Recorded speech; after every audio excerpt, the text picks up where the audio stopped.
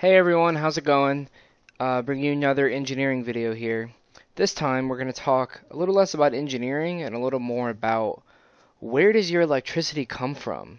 So I've always wondered this and nobody really explained it to me until I got a job in the power industry. And I thought it's really important for everybody to kind of know where your electricity comes from and how it works. When you pay your electric bill, you're not really worried about where it comes from. You just know that it's always going to be there. You don't really think about it. So I'm going to explain where the power comes from and how the grid is another name for just, I guess, all of the power lines and power plants and houses and everything all connected. It's like one big interconnected web of power. How all that works. The easiest way to explain it is to explain it in terms of demand versus load, or demand versus supply. So the easiest way to imagine kind of the demand cycle of electricity is, everybody wakes up in the morning. So it's pretty quiet in the morning. Everybody's sleeping, and then when everybody wakes up, they get up, they take a shower in the morning, they use hot water, they turn on their coffee makers, they cook breakfast. So usually what you see a little spike in the morning. Then it kind of levels off a little bit. And then it gets hotter around noon, around the middle of the day, and a lot of the ACs, the air conditioning starts kicking on in a lot of people's homes and a lot of people's businesses. So ACs are running full tilt.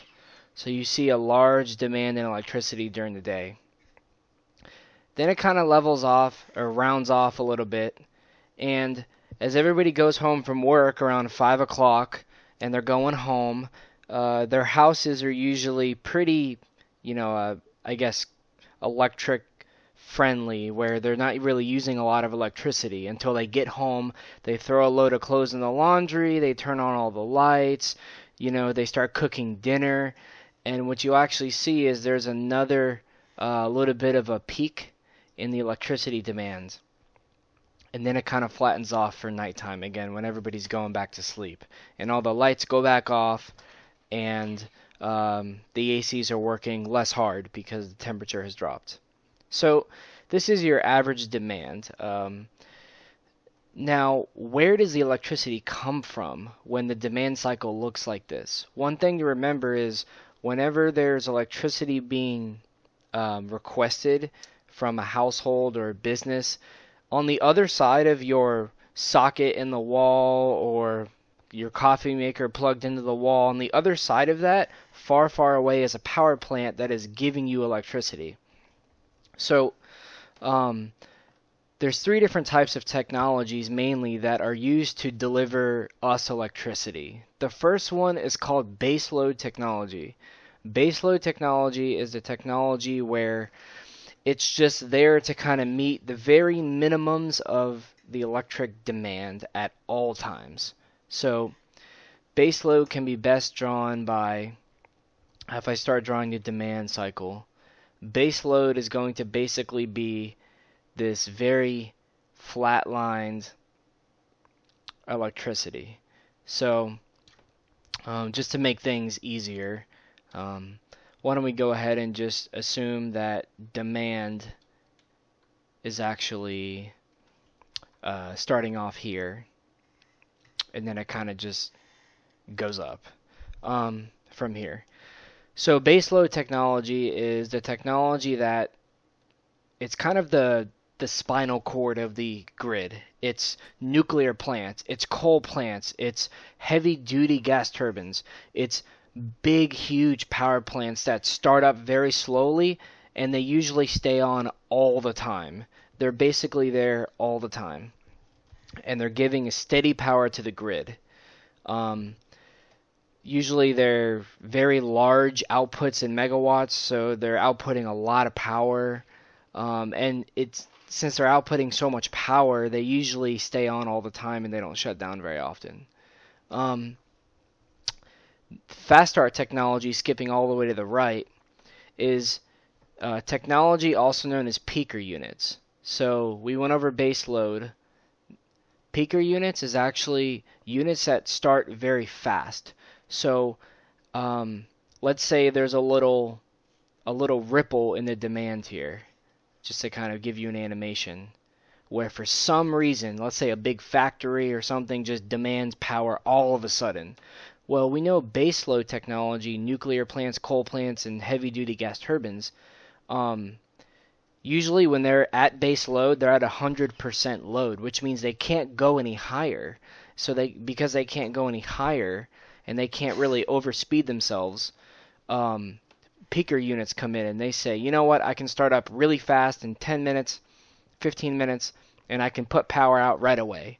Just let me know, give me 15 minutes notice, and I can meet your demand. So these peaker units are actually going to come online, and they're going to basically trace the shape of the demand curve. And because they're very fast to start and stop, all day long, peaker units, they'll come on, they'll come off, they'll come on, they'll come off, all day long. And they're there to kind of smooth out the little wiggles in the demand curve, we'll say. So now that you know what baseload technology is, it gives you kind of a solid backbone of the grid.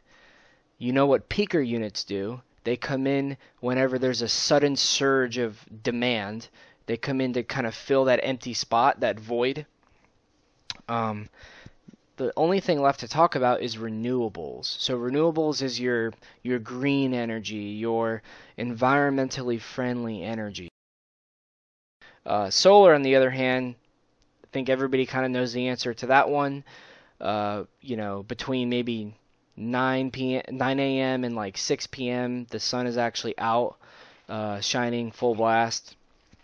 You're going to get your most solar energy towards like lunchtime, the middle of the day when it's hot and sunny. And then the sun's going to go down around, 5, 6, or whatever time zone you're in, or whatever your daylight savings is at. And then there's hydro. Hydro is, hydroelectric energy, which is run by either big bodies of water or lakes or rivers, and it's going to basically provide DC power to the grid, or AC in some circumstances. So the one thing that I really wanted to cover with renewables is that people always wonder what happens when the sun stops shining, what happens when the wind stops blowing.